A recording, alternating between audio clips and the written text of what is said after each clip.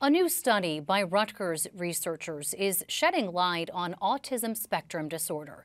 It finds the number of children being diagnosed in parts of New Jersey is rising sharply, but contrary to previous findings, the highest increase is now being seen in kids without intellectual disabilities. Senior correspondent Brenda Flanagan has the latest. It can be very rewarding, but it can also be, very frustrating. Sue Oberman's a special ed teacher who says the report showing autism rates surging fivefold in New Jersey only tells half the story.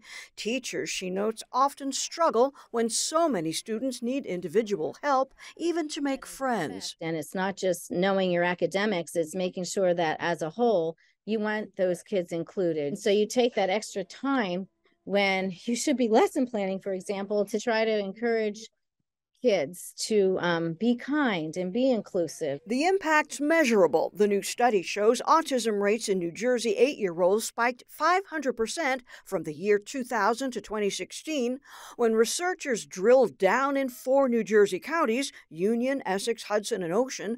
About 1/3 of the kids with autism also had intellectual disabilities. But, and here's the surprise, the rest didn't. 2 out of 3 could do the schoolwork, but suffered behavioral problems. As the study's author explained, it's a triage situation. It looks like in underserved regions, there are a group of children that are not getting services. They're likely to have autism, but because they're doing maybe well academically, and maybe they're seen as having behavior issues, they're not getting services at the school level. There is better identification of children with more challenges. That's because those are the ones that are coming to attention faster. The study also showed Black children with autism but no intellectual disabilities were 30% less likely to get diagnosed.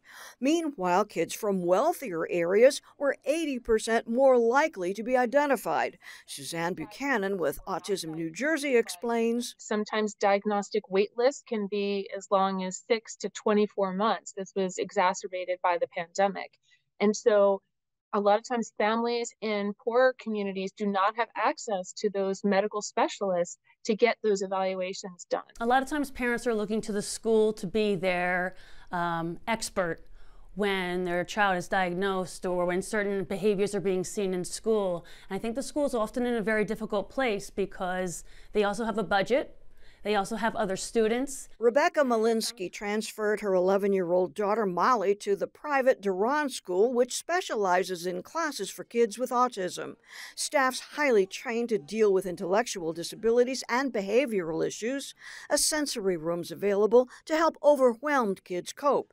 Basic tuition here runs $70,000 a year. School districts do refer and pay for many students who need intense support. We have students here from about 8 counties, and about 40 different school districts send their students to us when they can't support those students. Duran's got a waiting list, and with the number of kids with autism rising, how can services be improved to keep pace? Because treatment's more effective when it's started earlier, the American Academy of Pediatrics recommends all kids should be screened for autism at 18 and 24 months. But from my research, I know that this is not happening consistently.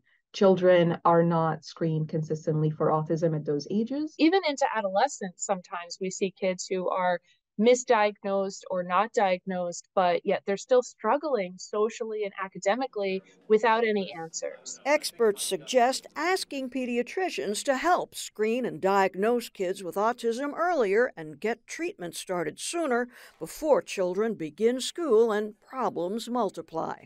I'm Brenda Flanagan, NJ Spotlight News.